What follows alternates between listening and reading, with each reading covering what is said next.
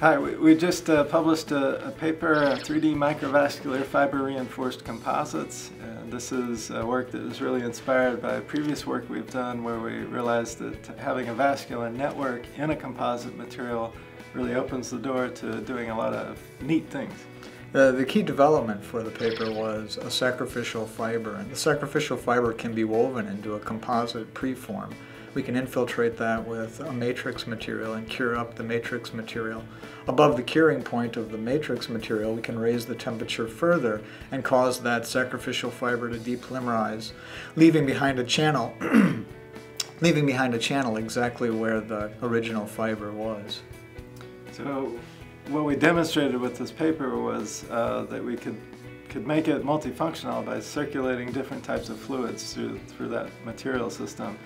So in one case, for example, we circulate a coolant phase so that we could modulate the temperature of the composite. We also demonstrated the ability to do chemical reactions inside these materials.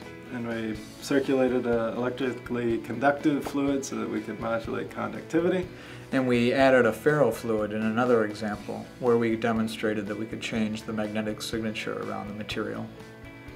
So I think it really gives you the idea behind this of having a material system that is now pluripotent. It just takes on the functionality of whatever fluid we introduce to the material. So much like stem cells, which can be differentiated to give different functionality.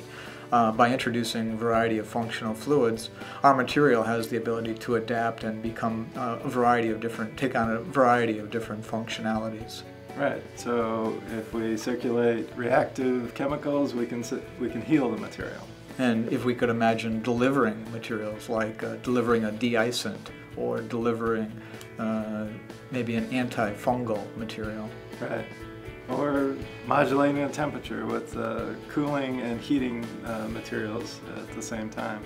I think a key thing is the methods that we've described in this paper are compatible with conventional composite manufacturing, and so now the ability to deliver or transfer energy and mass inside this structural composite reminds us a lot of trees, and very much the paper was bio-inspired in nature.